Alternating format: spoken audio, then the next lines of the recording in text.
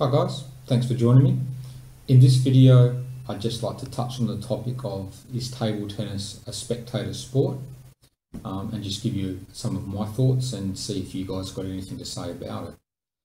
The reason I'm discussing this one is I've got in my mind from a little while back, I was watching the ITTF web stream of the Australian Open, which they had on live streaming, and I had been following the progress of William Hensel, one of the Australian players, and because I know I've met him a couple of times and seen him play quite a lot, I was interested in how he was doing, and hoping he would do well. And what I found and what got me thinking was that watching William play, William played very well, but the actual match itself as a spectacle wasn't a great match to watch. It wasn't full of amazing points. It was kind of a bit scrappy because that's how William wants to play. He wants to stop the opponent getting into big open rallies. So it's not a criticism of his style, it's just the way the actual games turned out. Having said that though, I was still interested in watching. But the reason I was interested in watching was because I was interested in William and how he was doing. I wasn't really particularly enjoying point after point after point because it wasn't a great game to watch. So, however, with in table tennis in general, I think a lot of the modern game of table tennis kind of mirrors that these days, is that there is the occasional really great match. But for me, in my opinion, probably 8-9 times out of 10, most of these matches between world-class players, I don't find really entertaining to watch. I don't find it particularly attractive to watch the actual game itself. I think that's just the modern style, the way the game is played isn't really a great spectator sport to watch on TV or to watch the pure game itself. So how can we improve that? Well, I think the two ways that we can improve that and make that more of a spectator sport is firstly, have people more invested in the players.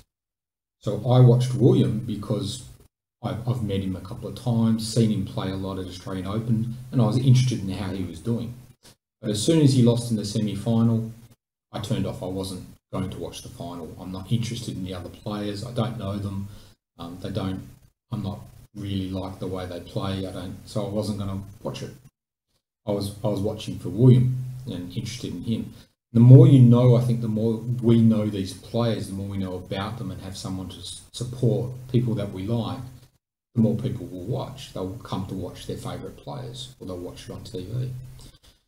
The only other way I think we can do it is maybe take a leaf out of something like poker and have a production value that adds to the excitement. I mean, poker itself isn't particularly exciting to watch, but you can watch some of these World Series of poker because in the production, they've added all this entertaining commentary, entertaining analysis, entertaining other stuff. So it can still be something interesting to watch, even though the poker game itself isn't all that. And I think that's where, at the high level, I think the ITTF, if they want to get table tennis as a TV sport in its modern form, they're going to have to do it in the production values and really try and lift that up to make it, even though the actual game itself may not be riveting, they can entertain you in other ways through that medium. Table tennis as a spectator sport in person, when you're live and you're actually in the auditorium, what I find is that tends to be more exciting because the speed of the ball, the spin of the ball, and being there translates better. There's still a lot of stuff that I would find boring, and I'm probably showing my age a little bit here and stuff, but I think for myself, I've seen a lot of veterans table tennis between 50-year-olds that I find much more entertaining than watching the young guys at the Australian Open that I've seen. I've seen a handful of great matches at the Australian Open between young guys, but I've seen many terrific matches between vets at the Australian veterans and the New Zealand veterans. awesome matches between attackers and blockers, attackers and defenders, even just two attackers. The level's not quite as high, and because the level's not quite as high, the rallies are a bit longer. You can see what's going on a little bit better. It's not all serve and kill, and because of that, there's some really great stuff that I would come and watch. You know, I would almost pay to watch that sort of stuff and go in and see it. So I think as a live spectacle, it can work better. But I also think that we need to, if the ITTF really want to improve this as a sport, they need to be kind of thinking a little bit about, well, what makes table tennis a spectacle? What makes it entertaining? And it may not be what I find entertaining, and it may not be what you personally find entertaining. But if we really want it on TV, or we want crowds coming, I think we all have to ask ourselves, what does the average person of the public find entertaining in table tennis?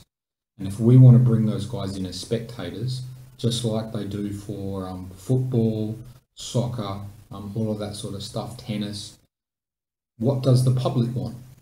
And are we willing to change our sport to give that to them? And if we do, we should maybe get spectators. If we're not willing to change it, we probably will stay fairly niche, unless I think we can, say, steal the production values from something like poker and take a mediocre spectacle, but in the production room, turn it into something that's entertaining. But gee, wouldn't it be nice if we actually had a really entertaining game of table tennis all the time that didn't need much actual production room expertise to turn into it? And I think you find, and for myself, the game between the 40-year-olds, the 50-year-olds of good attackers, good defenders, good blockers, good lobbers, but not overpowering attackers. The rallies and the games between these guys are generally, really good to watch between the good players, because nobody can serve third ball kill. You have to earn the point most of the time. So for me, I think we've either got to change the sport to what the general public wants, and if we're not willing to change the sport, well, we're going to have to improve our production values to make it an entertaining thing.